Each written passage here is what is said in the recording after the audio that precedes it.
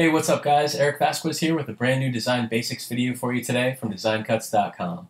Now in this video we're going to be talking all about contrast.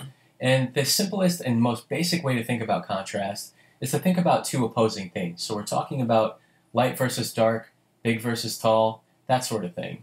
Bright versus light, you get the idea. So in this video I want to demonstrate for you guys a few different ways that you can use contrast in your work, whether you're working with photography, layouts, print design, just about anything. You can find ways to incorporate contrast into your work to really make it stand out. So let's head over to Photoshop and get started. Now over here in Photoshop I've just got a basic text layer on a dark background. So I want to start off just by demonstrating in its most simple form how this works. Now if I change this background color to the same color as the text, you really can't see it at all. But as soon as I start to make it just a little bit darker, and the darker we get, the more contrast we're adding because of the colors. Okay, so if I went with solid white for the background color, and now for the type itself, if I also made it white, obviously you can't see it. But as we start to get a little bit darker and darker until we go with complete black, that is a very high contrast look. Okay, so it's really about the elements and how they interact and respond to one another in the layout. So again, let me come back here and maybe just change the background color. This is still pretty high contrast because we're dealing with a color that is bright, but also the text, which is very dark. Alright, so if I were to take the text now and maybe make it just a slightly lighter color, you can read it, but it's a very low contrast design. So in this way, you can use contrast if you didn't want the text to stand out that much, but if you really want to draw attention to it, you have to think about using a light and bright foreground color, or in this case text color, over a darker background color. Okay, so let's go ahead and bring in another example here, and I'm going to use this image of this dog. And I just downloaded this from Unsplash, and you can see that it's a pretty simple looking stock photo. It's kind of interesting the way that it's cropped. But with this dog on the background, it actually has a pretty good amount of contrast in it. And you can see that it's just got this light pink background, so the black and the white really pops off of the background here.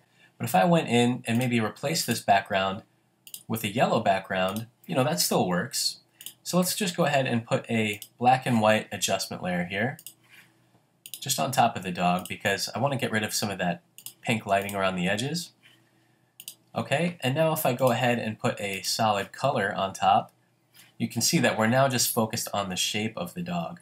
And much like when we were using text in the example before, you can see how having a very dark image in the foreground on top of a very light and bright background creates high contrast. So in this example, it's really effective and it's really working well.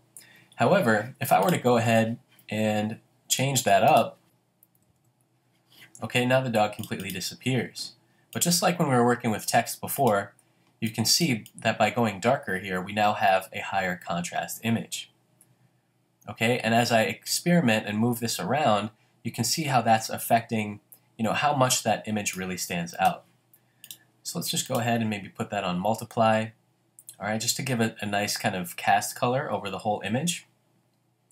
And now if I went into my background layer again and change the background color, I can make it, a darker color like that, or go completely white. Again, you see that we have a lot of contrast here. Alright, so I just wanted to show you that. And now if I bring the text back in, we now have three elements, and obviously the white is going to stand out the most because it is the brightest visual in our layout. Alright, so let's just go ahead and make this a little bit smaller here. And this typeface, by the way, is called Martabuck. It's from the Design Cuts Marketplace. It's a really beautiful and nice looking typeface, so definitely want to check that out if you guys are looking for some nice scripty fonts. And, I should just mention for a second too that contrast, as I mentioned at the top of the tutorial, it doesn't just apply to, color and objects. You can also have contrasting sizes or weights of your typefaces. So in this example, I'm just going to show you guys how that works when you're using text in your layouts. So here we have the same typeface, but if I were to make it, a lot smaller, well, we have contrast there between the two sizes.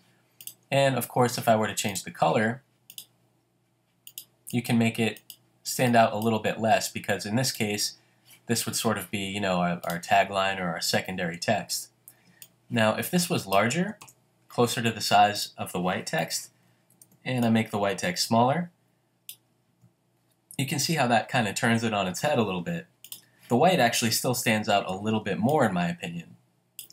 Alright, so if I increase that, maybe lower the transparency a little bit, now let's bring this dog back in just to add a few more elements. You can see that we're starting to get some nice and interesting looks here. Alright, so if I do something like this. Alright, and we can also go ahead and maybe change the color on the dog just to see what some other examples here could look like. And it starts to get pretty interesting as you play around with this. I think that's looking pretty cool. And you can just see, just turning on and off some of these different layers, how that can work. So it's a pretty nice way to think about contrast. Now again, in a very simple way, I just want to explain to you guys in its most simple form how this works, right? So if we have this really big rectangle here next to, let's say, a really small or thin rectangle, we're creating some tension here. And this is the interesting thing about contrast and how you can really use it to your advantage. All right, so in this example, it's kind of based on scale, whereas before I was talking about the text, right? So the difference in size is still scale, but we're also using color now. So contrast can apply to scale, it can apply to color, it can apply to these kinds of photos whenever you're, you know, working with these elements. All right, so for example, if I had made this dog really small, okay, and then I can duplicate it, maybe flip him the other way. Now, just like the example with the rectangles, we're using scale here to create contrast. And that's kind of a cool look right there. It's the same image of the dog, obviously, but it starts to create an interesting looking layout.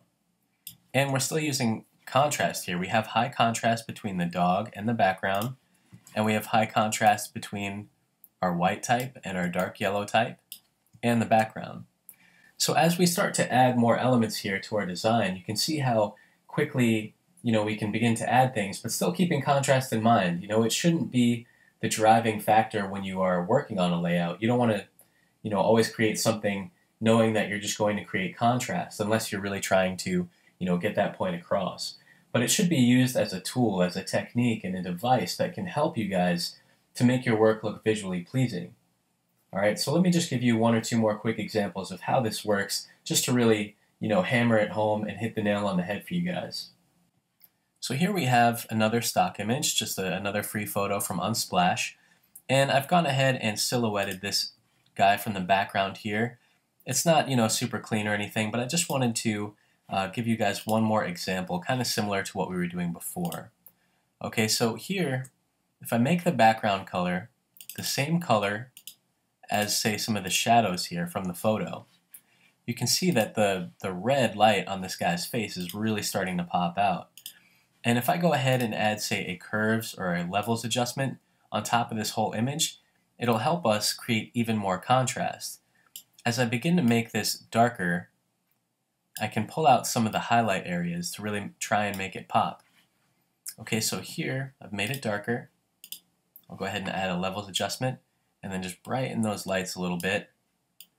Make the darks a little bit darker there. And now you can see that we have a really high contrast image, right? Where this is working, there's still a lot of contrast there, but we're pushing it even further. And again, if I come in and maybe add a bit of text here, that's obviously very high contrast because it's bright white type on a dark background. But as soon as I begin to change the color here, it starts to tie it all together. So we're using contrast as a device, but we're doing it in a way that is smart and that makes sense and still fits within our design. Okay, so even if I have something like this, and let's say I wanted to add some more text to it here, if we were doing, you know, a layout or a brochure or a flyer or anything like that, I can just paste in some dummy text for now, and I'll just go ahead and change it to a very simple and clean looking typeface. Something like that. You make it about 12 point. You make it about 18 point here. Let's go even bigger because this is a pretty big image. Alright, and then we'll just go ahead and take a look at that. Obviously you can't see it because there's a lot of contrast here between the headline and this body text as far as the scale and the size of it. But if I go ahead and blow that up even more, and then maybe make this red, you can see that we now have a lot more contrast here. So let me bring that in front. Maybe move it down here. And just to make this look a little bit nicer for you guys, I'm not going to spend a lot of time on it, but I just wanted to try and create sort of a quick visual layout here, a nice example, just to demonstrate another way that this can come in handy whenever you're designing. So here we have our secondary text down here on the bottom, but let's just go ahead and switch these colors around because the red is standing out a little bit too much. So if I go ahead and use that kind of lighter blue color there, and then for my background text I go ahead and make it lighter or even red. Okay, now I can come in front of the image here, and I'll just add a little bit of gradient on the bottom just to kind of make it fade out so that now we have more contrast between the background behind the text and that body text right there. Okay, so just kind of centering those two things and playing around with it a little bit, you guys can see how quickly you can use contrast in your design basically to determine or tell the viewer where you want them to look. Right? In this example, I want them to read that big cursive headline first, and then see this guy's face right here, and then see the text on the bottom. So contrast is just one of many devices that you guys can use in your design work, and it allows you to have a little bit more control over the design. So depending on what you want to accomplish or what you want somebody to read or see first in your work, you can use contrast to make that happen. So I hope that these examples have helped to clear some of this up for you guys, and to give you a really kind of very basic and easy to understand explanation as to not only what contrast is, but a few different ways that you can use it and how you can work within a program like Photoshop to have a lot more control over the contrast in your work. So if you guys did enjoy this video, please go ahead and smash that like button, give us a thumbs up, and be sure to subscribe to the Design Cuts YouTube channel. As always, we would love to hear your thoughts and feedback and suggestions, so be sure to leave those comments down below. Thank you guys so much for watching. This is Eric Vasquez here with Design Basics for Design Cuts, and we'll see you next time.